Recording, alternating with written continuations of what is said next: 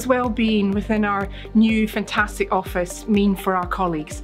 We have a great opportunity now to be able to put into practice an awful lot of the well-being knowledge that we have been able to look at over the last couple of years. We have areas within this office that encourage collaborative working. People can get away from their desks and go and spend some time with colleagues at lunch. We can also enjoy some quiet time as well, where we are allowed to be able to focus in quiet spaces. We have a fantastic well-being room as well, which enables us to be able to spread a little bit more of the knowledge and support to our colleagues.